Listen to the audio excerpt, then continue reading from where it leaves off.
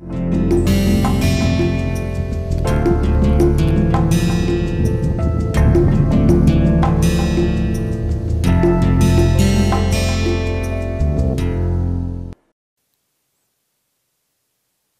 to the next lecture on Introduction to R software. Now in this lecture we are going to understand that how to deal with the missing values in R and how to handle the logical operators in R software. So first let us try to understand the missing data. The first question comes, what is missing data? Well, it is possible that suppose I have got 5 values and one of the value is missing for a while. So now I have two options, either I try to delete it and I try to handle 4 data values, or second option is that I declare that this value is missing. Then the advantage will be that at least anybody who is handling with that data set will come to know that this particular value is not available. So now whenever we are trying to do calculation, this is a better option to report the truth. If data is not available, that should be reported as not available, and then the question comes how we can do the mathematical operations over such a condition. Okay. So now when we come to the R, in R the missing data is represented through the two letters NA. NA means not available. Now the second question comes, suppose you are dealing with a very huge data set. Suppose there are 5,000 values or 20,000 values. You cannot scroll through with all the data sets to know whether the data is available or not. So first question comes that how to know whether there is any missing data in the entire data set or not. For that, in R we have a command which is something like is.na, is dot not available, and then inside the bracket we try to give the name of the data set or name of the variable in which the data set is contained, right.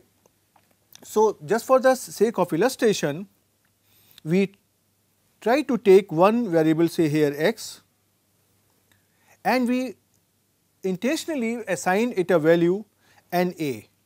NA is a special value that is given only to denote that the value is missing and the value is not available. Now I try to operate this command is.na, and inside the bracket I will write the variable name x. This means I want to know, is there any value which is missing in x, and the answer comes here true.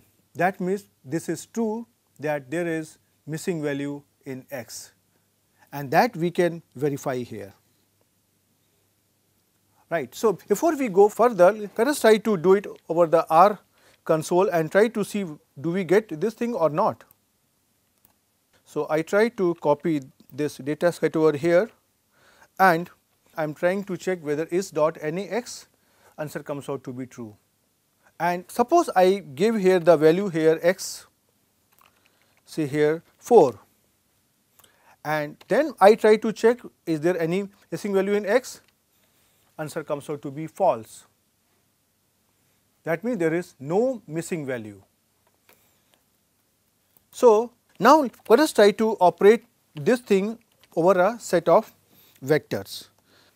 So I try to take here 3 values, first is 11, second is not available, and third value here is 13, and I try to combine them inside a vector x.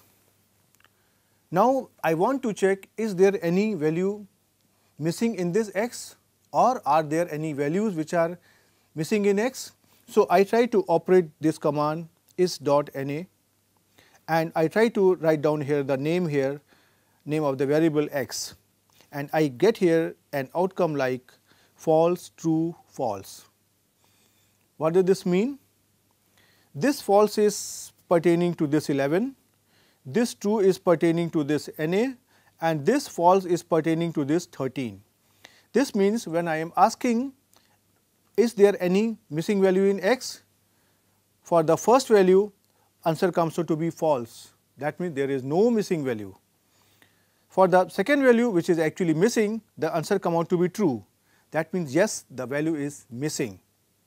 And for the third value which is here 13 and that is available, that is not missing, the answer comes out to be false. That means the value is not missing.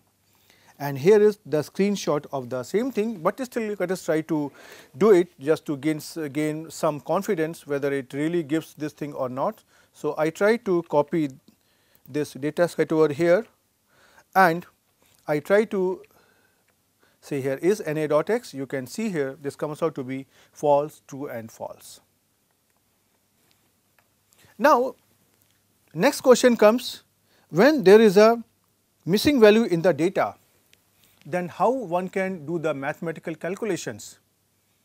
For example, I try to take the same data set 11, NA and 13 which are combined inside the variable x, and I simply try to find out the mean of this x. So, you can see here mean of x, this is the command to find out the arithmetic mean, and you can see here if I try to find out the arithmetic mean, this is 11 plus NA plus 13 divided by 2. Do you think that will I get any value here? NA cannot be added to any value from the mathematical point of view. That is only an algebraical value, that is not a numerical value. So, the answer comes out to be here NA. Now, the question is this, what you really wanted? You wanted actually the arithmetic mean of those values which are available in the vector. So, I have a way out. There is a command that when I try to find out here the mean, I should write here mean of the vector in which all the values are contained, and then I try to write down here NA dot RM. NA dot RM means, NA means not available and RM means remove, and I am saying that NA dot RM is equal to true. This means in case if there is any missing value in the data set, please remove it, and this I am saying that this statement is correct. So, I am requesting my operator to remove the missing data from the vector and find out the arithmetic mean of those values which are available. So, now it is trying to give me say the mean of values which are available, that is 11 and 13 divided by 2, and this comes out to be here 12. Let us try to do it over the screen and try to see whether it is correct or not. So, I try to find out here, well I can just copy it here this thing, and suppose this x is already here. So, I can clear the screen, suppose x is here and I try to find out here mean of x. So, you can see here this gives me not available, but now if I try to find out here mean where I am trying to say NA dot RM is equal to true, then I get here 12. So, that means this mean has been calculated after removing the missing values. Well, now here you have to be little bit careful. There are two things, one is NA and another here is NULL null. When you will be using some more functions, sometime you will get the answer as NULL null. This means what? NA and NL, they are not the same. Please remember, please note that NA and NL, they are not the same. The interpretation of NA is that NA is a placeholder for something that was expected to exist, but somehow it is missing. Whereas, when we are writing out here null, this means that something which never existed, that even was not available right from the beginning. So, there is a difference between missingness and not available. The same difference between NA and null also continues further. Okay. So, now we come to say this another topic, which is about logical operators. First question comes, what is a logical operator? For example, if I write 8 plus 9, that will give me an answer 17. That is the mathematical operator. But if I want to simply know whether 8 is greater than 9 or not, then this greater than is a logical operator. Suppose I want to know whether the sum of some numbers is greater than or is smaller than or not equal to certain value or not, then you have to keep in mind here that here I am not interested in knowing that what is the value, but I simply want to compare them. For example, we know that 10 is greater than 2, but 100 is also greater than 2. So, the difference between 10 and 2 is only 8, whereas the difference between 100 and 2 is 98, but here I am not interested in the magnitude. I just want to know whether it is greater than or not. So, these operators like greater than, less than, greater than equal to, less than equal to and not equal to, they are essentially our logical operators. And logical operators are also very, very useful in doing any programming. For example, I would like to repeat a program until some conditions, for example, x greater than 2 wholes. So, these types of things can be accomplished using the logical operators. So, here we are going to first understand what are the different logical operators available in R, and then we will see how to use them. Okay. And before we go further in the logical operators and their comparison, we have to keep in mind that there are two words. One is TRUE and other is FALSE, true and false in capital letters. They are reserved. Reserved means they have a particular meaning in R programming. So, please do not use the words true and false to name any variable or say anything. They are reserved for R programming, that we have to keep in mind. So, now in this case you can see here there are several operators. First is greater than. This has a same symbol what we use in practice. Another symbol is greater than or equal to. Now, this symbol is written in R as a greater than, equal to, like this. Similarly, smaller than or less than, that is denoted by the classical symbol, and less than or equal to, this is denoted by say less than or equal to, like as here.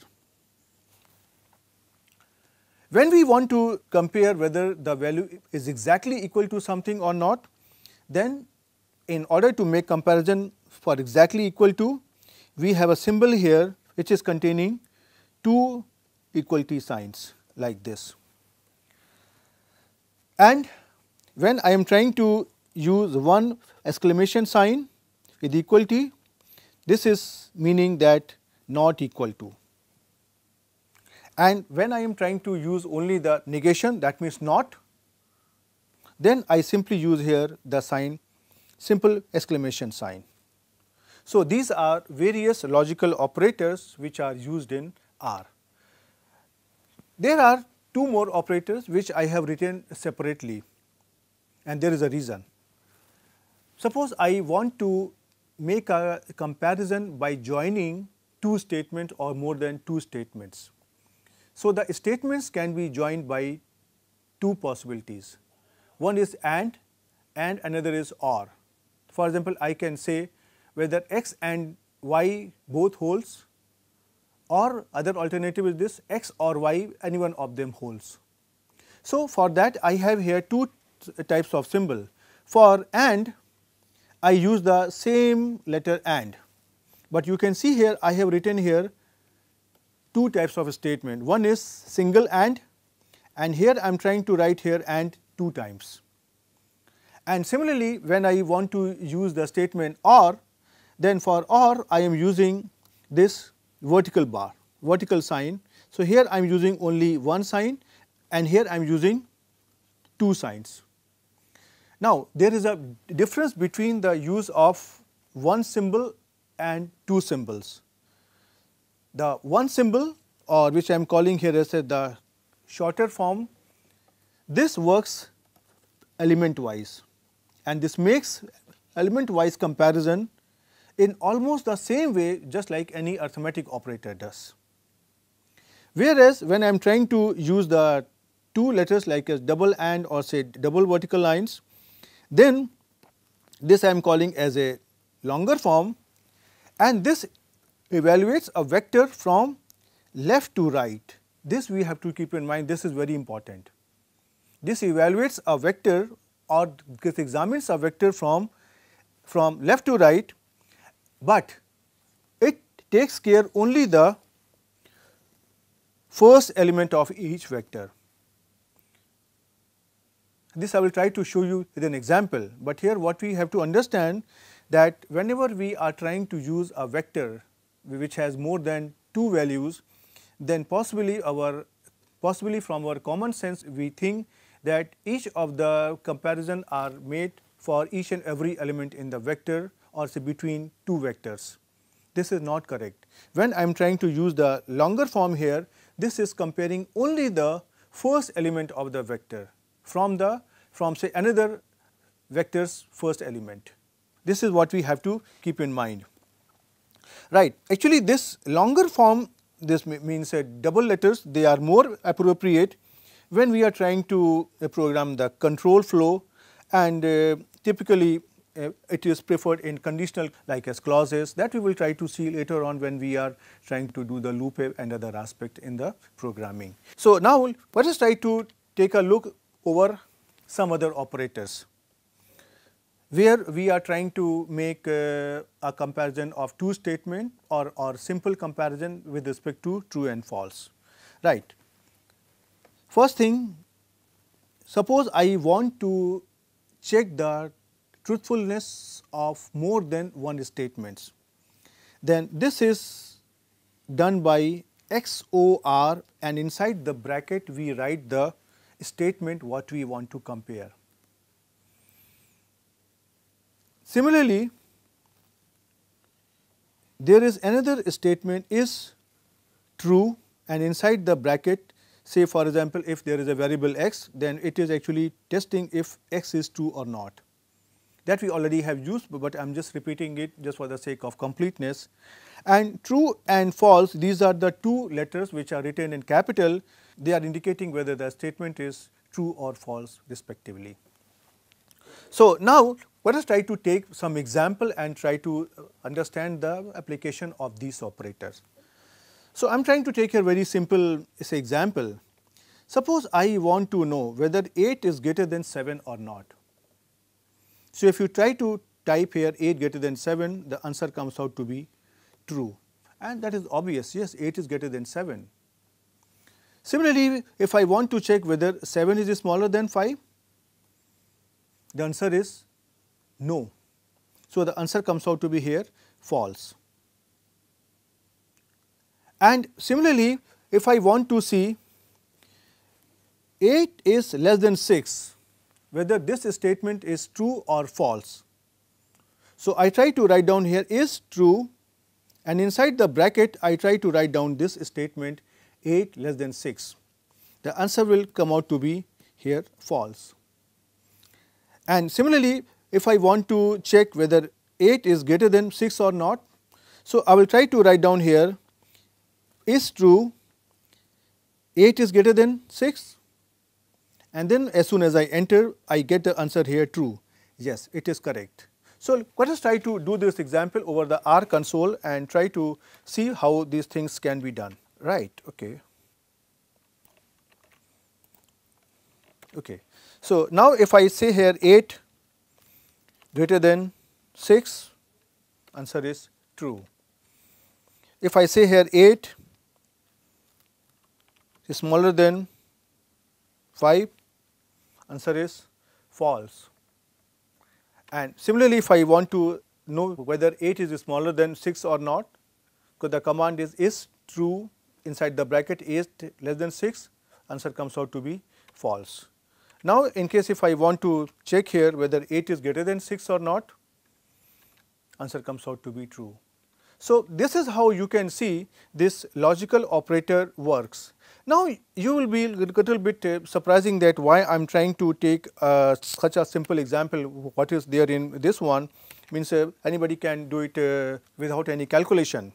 But try to consider a situation where you have a complicated expression for which you cannot know just by looking from your eyes whether this statement will give us a value which is greater than 0 or smaller than 0. For example, if I say here x square minus x plus 2, whether this expression for x equal to 1 will be greater than 0 or say smaller than 0 and so on.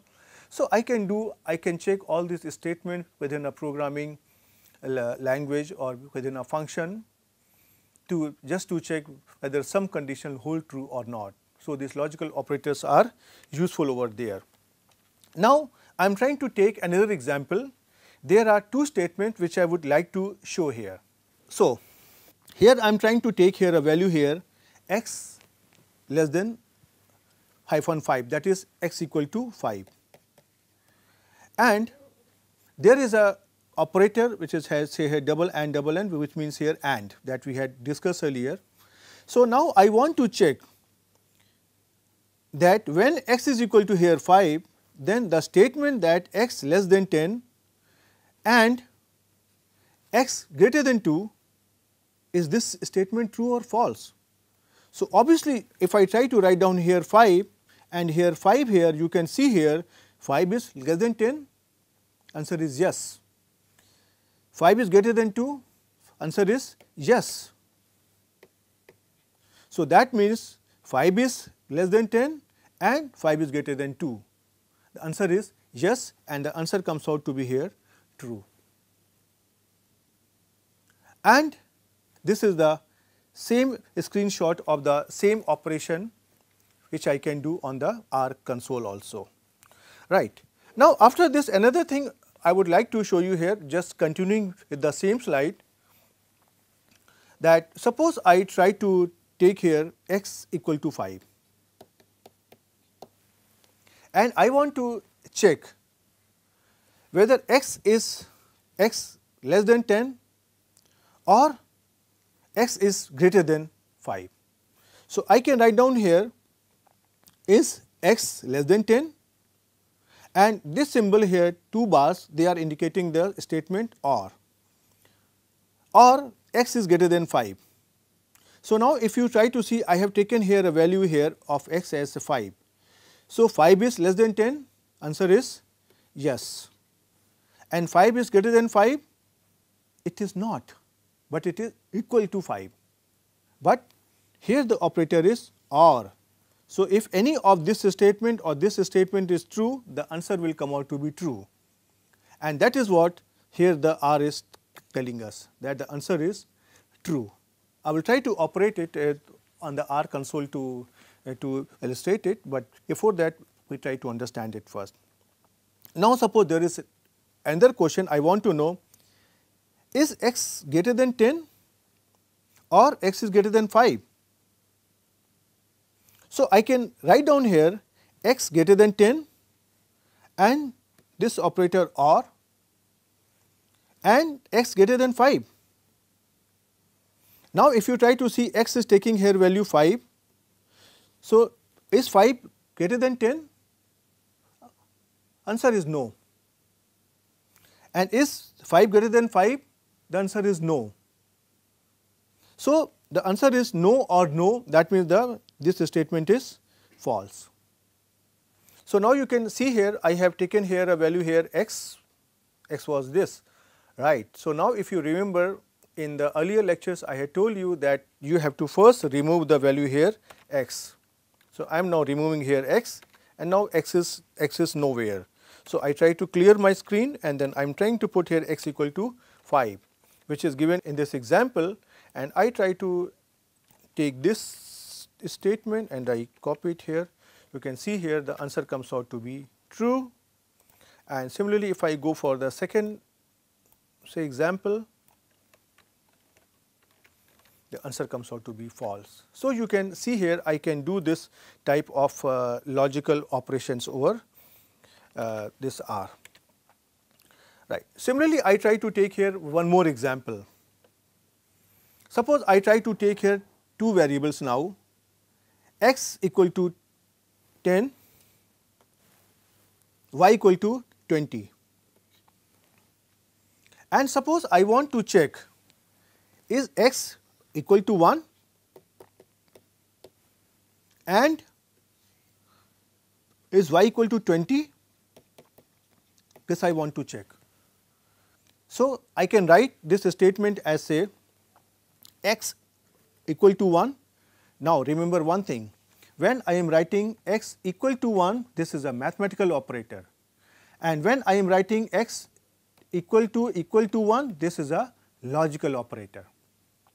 So, when I want to write x equal to 1 as a logical operator, I have to write x equal to 1 and y equal to 20.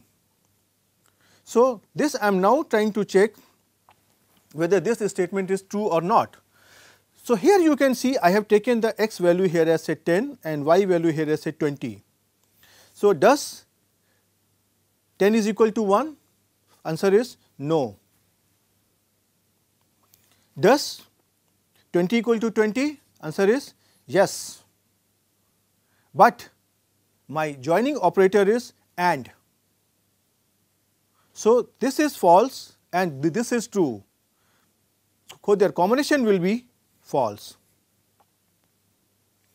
Similarly, if I want to check is x equal to 1 and y equal to 2, so I can write down here x equal to 1 and y equal to 2 using the logical operator, and now if you try to see I have taken here the value x to be 10 and y to be 20. So, now whether what you observe here, whether 10 is equal to 1, answer is no, this is wrong. Whether 20 is equal to 2, again this is wrong. So, this is false, again the second statement is false.